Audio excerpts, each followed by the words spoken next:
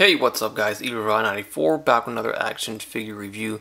Today we are looking at the Hasbro Star Wars The Black Series Walmart exclusive. This is the 332nd or 332nd Ahsoka's Clone Trooper from Star Wars The Clone Wars. This is the front of the package. On the side we get the side image art. On the back side there is a read-up, and it is number 3 in the Clone Wars series. The read-up reads, "During the Clone Wars, a division of the 501st Clone Troopers pledged their loyalty to Ahsoka Tano, demonstrating this with their repainted helmets." Pretty much it's just a Clone Trooper with a painted helmet that is orange, made to kind of look like Ahsoka. Alright, so here we have our Ahsoka Clone Trooper out of the box. He is a repaint of the Kamino Clone Trooper, so this is the exact same body mold and accessories as the Kamino clone. If you have that, you know what to expect here. It's just painted differently. So this is an exclusive to Walmart, as stated already. Unfortunately, I don't agree with that. I don't like that army builders are exclusives to a store because it makes it very hard to army build.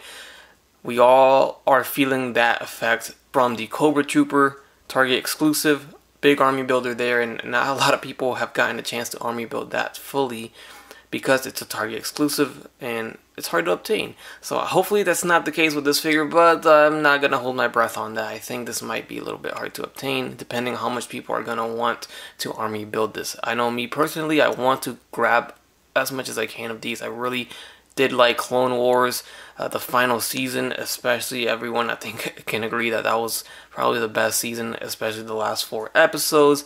And I really like this look for the Clone Troopers in that whole scene where Rex and the clones welcome back Ahsoka Tano, and it's just really cool that they made a figure of the Ahsoka Troopers. So the accessories that it comes with is the long rifle, which I don't know the actual name to it. I'm just gonna say it's the long rifle. There it is. And then we have the shorter blaster rifle right here. So pretty standard stuff for clones there. Alright, so here's an up-close look at the Ahsoka Clone Trooper here, the 332nd Trooper. And the main attraction of this, of course, is the face paint. Here is the Ahsoka face paint on the helmet, and I like it. I heard some complaints about it, but I don't have anything to complain about here. I like that it isn't 100% clean. You can tell that they just painted it with whatever they had around to paint it. It's not a perfect job, which it shouldn't, so you can see the lines aren't perfectly lined up. We got some scratches on the side. I am totally with that. I don't mind that at all. I think it looks good. I really do like it. Makes me more excited to army build it some more. And then it gives you kind of a good look of what a 501st Trooper would look like once we finally get it. It's got to be coming. I mean, they can't let this body go to waste. I'm sure we're going to get them all now. It's just, it would be foolish of Hasbro not to release a 501st Trooper. Definitely, that's got to be coming very, very soon. And, of course, it's got the head underneath the helmet, the unpainted white head, just like all of the Kamino Troopers did. And, again, I really don't know what they have in store for us, what they have planned for this. I think it has to do with Clone Wars, of course, obviously. I think we're going to get Jesse, Fives, and Echo. That would be absolutely amazing, but I think we might get them unmasked or with removable helmets, and that's what this body is getting prepped for, or, you know, this head sculpt is getting prepped for. So they definitely have the head sculpts underneath. It's just a matter of them releasing it painted for us with those characters. Anyways, let's go down to the torso. Again, the paintwork is cool. I like that it's all scratched up. It's not perfect. It's been through a few battles. Line work on the side looks good. There's the shoulders and the back side. So there's your close look. Now, although this figure is the Kamino figure, the Kamino Trooper figure, and the articulation is the same, I'm still going to run through it real quick. A quick run through of it. So the head on the same ball peg joint system. It's not a ball jointed hinge, so he'll look up about that high and he'll look down about that low. We get some head tilts here, left and right just fine. Arms are going to go forward and back. They do go in and out. We got the soft plastic for the pads, so they kind of go over the shoulder armor there. The shoulder armor tucks underneath it, and you can extend the arms out all the way, which is nice. We do not have bicep swivels, but we do get the butterfly joints here on the shoulders and arms right here. We get the single jointed elbows that bend beautifully right here. He can aim down the sights and everything. Got the side hinge on the wrist with a swivel at that wrist. We have a swivel at the elbow as well. Diaphragm joint at the torso, swivel left and right, tilt side to side. Legs are going to go forward. You're going to have to want to twist that leg right here and then twist the lower leg to get him to extend the leg all the way out. Still does the weird thing with the knee pad on the side, but that's the best we can do here without obstructing or messing up the design of the actual armor. We have thigh swivels, the legs go in and out about this far.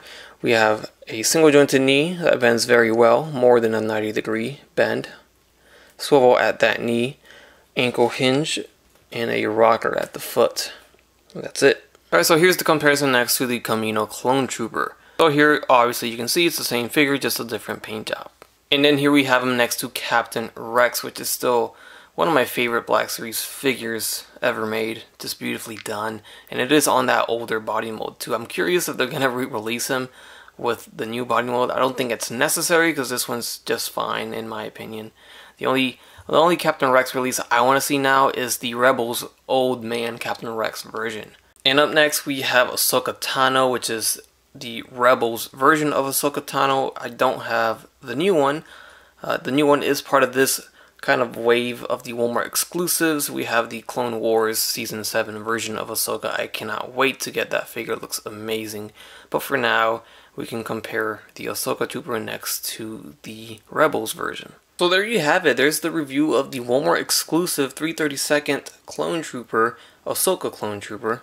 I really do like this figure and I really am excited to army build it some more. I've been looking forward to this ever since they announced it, and even before they announced it I was hoping they would release this, and they did, so I'm very happy about that. So thank you, Hasbro. I just really hope Walmart really does a good job stocking it, because I'm a little nervous, to be honest with that. But I did secure a couple pre-orders on the website when it did go up, so hopefully those get shipped just fine and not canceled. A few things before I close out the video. I do wish it wasn't 100% just a repack repaint. I wish they would have added a few extra things, like a few hands. If we want to recreate the scene where they are all standing behind Rex, they were all just standing straight with the arms straight down and their hands straight down too. That very military pose when they're in formation. So if we had swappable hands where the hands were kind of straight down, almost like a saluting hand, kinda. Open hands that are just straight, the fingers are all straight down, where they're just standing straight. That would have been cool, but this is all we can do right now. The hands are going to be, we got one trigger finger, one is just a grabbing hand, and it's okay, I guess. I mean, it's not the biggest gripe in the world, but it would have been cool if we had a swappable hand. And again, I'm going to go back to it. If we had the painted head where the helmet was removable, just a painted clone head, they all look the same, right, for the most part, just a different haircut here and there. But if we just had a general, one normal general clone head for our clone army, you know, we can have our main characters different heads, like Echo's Fives, Captain Rex, Wolf. All of those are going to be different, of course, but those background side characters that don't have any names, that we don't really know, the ones that are in the background, can have just a standard general clone trooper head, in my opinion. But it's okay. You can't get everything you asked for. At least we got this trooper coming out, and I am very happy about it. It looks good. Let me know down below in the comments what you guys think of the figure. Leave a like and subscribe if you have not done so already. As always, have a great day. Bye. That's crispy.